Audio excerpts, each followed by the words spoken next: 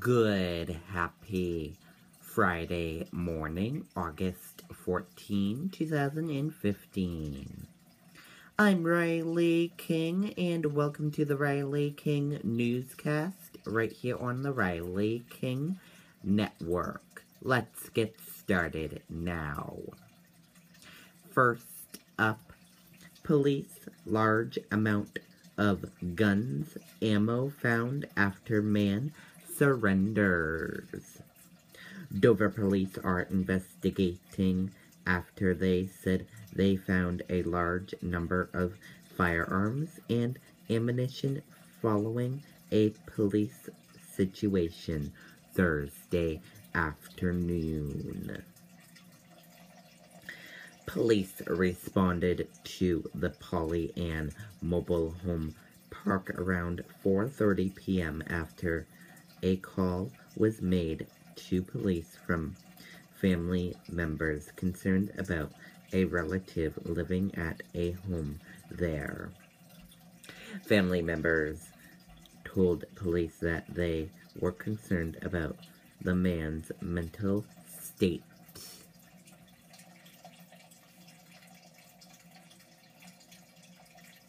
When police responded to the home of the man, later identified as Alfred Goslin, 48, they said he was holding a rifle. Officers said Goslin pointed the rifle towards them.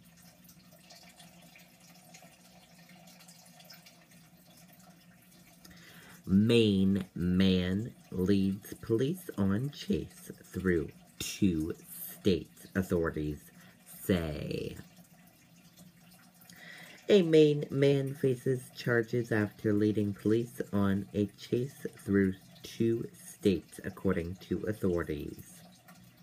Police were called to a home in West Newfield, Maine, where Kevin Fortnan, 29, allegedly caused a disturbance and then locked himself in a bathroom and threatened to harm himself with a pellet gun. Police said he also threatened to harm anyone who tried to intervene. When an officer arrived, Fortnan drove his car toward the officer's cruiser, according to authorities. Police said he continued into Wakefield, New Hampshire, where he led New Hampshire State Police and Wakefield Police on a chase before returning to Maine. He was eventually stopped by a spike strip near his home. Crews rescue crow from tree in Hillsborough. Crews rescued a crow from a tree in Hillsborough on Thursday. The fire chief and workers from a tree service brought the bird down from about 40 feet in the air. The crow's talons were wrapped in fishing wire. The chief managed to cut the line and set the bird free. Manchester teachers respond to mayor's open letter to taxpayers. The Manchester Education Association responded to Mayor Ted Gastis' open letter to students, taxpayers, and teachers Thursday night. In his letter, Gastis said the contract he vetoed would create a shortfall that would face the city to reduce the school workforce or override the tax cap. He also wrote that he is hopeful both sides can get back to work and negotiate a contract that is fair to all. Surfing with Smiles offers free surfing lessons to special needs children. Surfers from all over New England gathered in Northampton Thursday for Surfing with Smiles, a free non-profit program that teaches people with special needs how to catch a wave.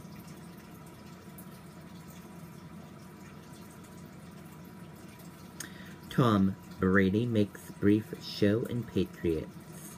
22-11 loss to Packers. Tom Brady completed one of 4 passes before giving way to Jimmy Garoppolo, and the New England Patriots fell 22-11 to the Green Bay Packers in both teams' expedition opener on Thursday night.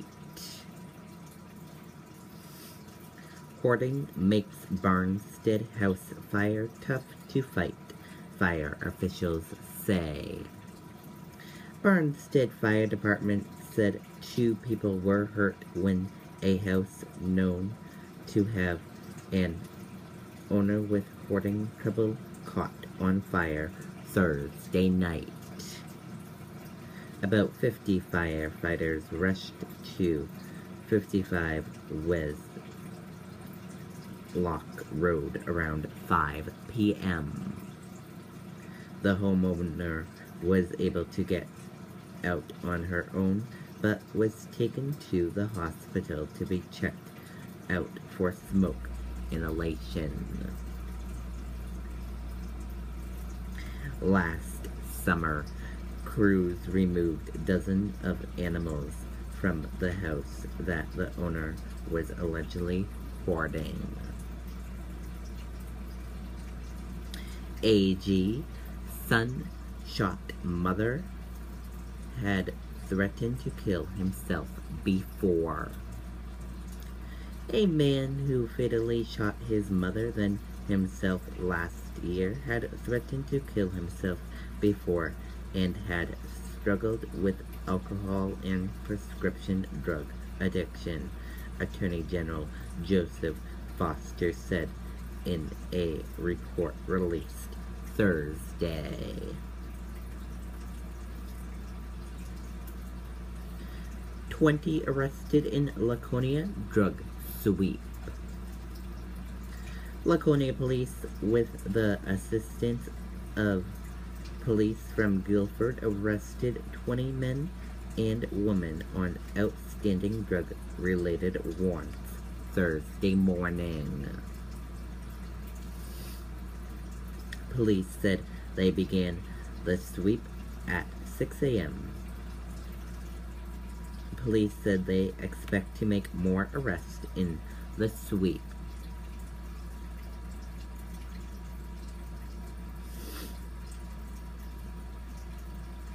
Questions remain after deadly blast in China. When the wind blows in this Chinese port city, shards of glass still remain down from damaged buildings. But many here are now more worried about potential threat they can't see. Pollution from the hazardous materials that ignited, sending a throwing cloud of fire and smoke shooting into the sky.